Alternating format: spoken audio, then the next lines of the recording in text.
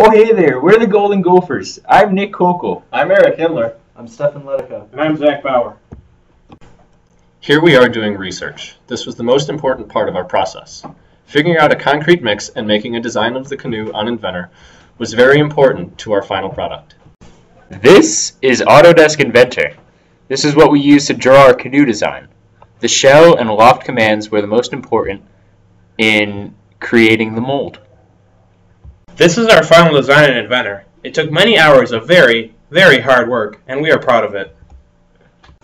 Our concrete mix consisted of crack-resistant concrete, foam, and water. Special thanks go out to the NCSU Concrete Canoe team for providing our foam aggregate.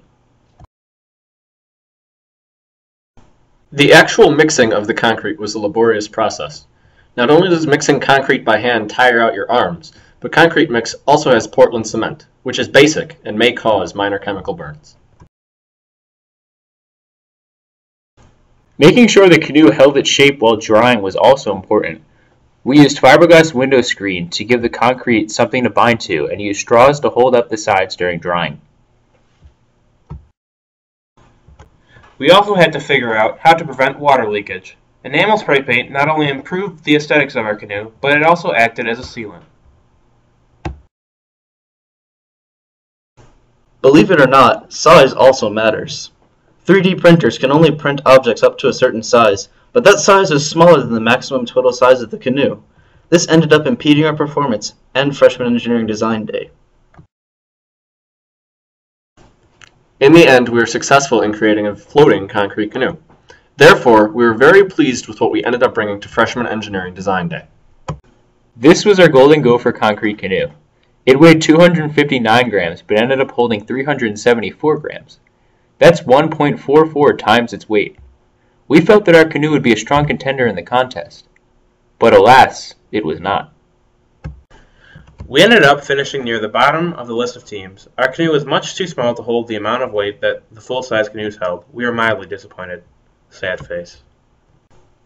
If we were to do this again, we would have changed our molding process to provide a full-size canoe. Sadly, the 3D printer does not allow for a canoe of the maximum dimensions allowed. This is what ended up sinking our bid for victory. We would probably use a foam block to create a mold if we had to do this again. Also, we would have began painting earlier, and we would have invested more time in properly painting the canoe.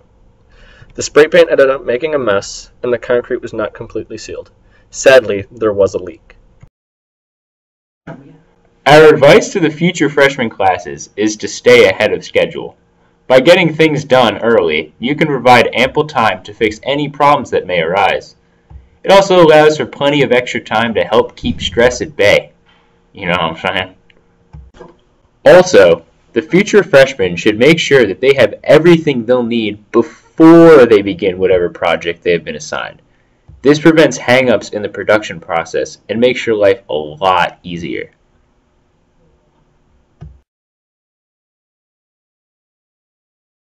Also, use all of the resources that NC State provides.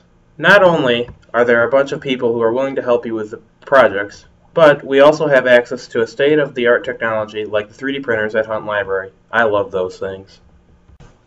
We feel that through our freshman engineering design day project, we gained a greater appreciation for engineers and everything they do, because engineers really put in work for everything that's around us. Our cars, our homes, even the school we go to. One of my most memorable moments of this entire project was utilizing the 3D printer as our mold. It is one of the many resources we have on campus, and it's just such a cool thing that we were able to do. I've never been able to use one before, and I quite enjoyed it.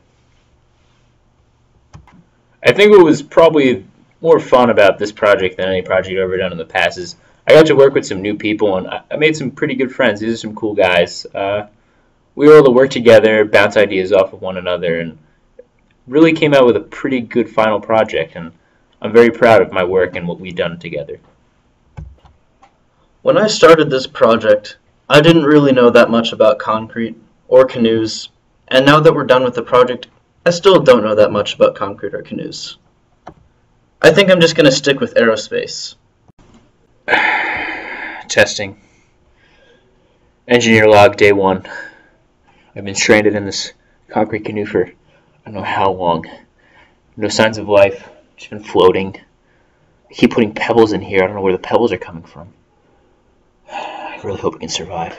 Just a few more pebbles and I feel like we're going to sink. This wasn't built for this.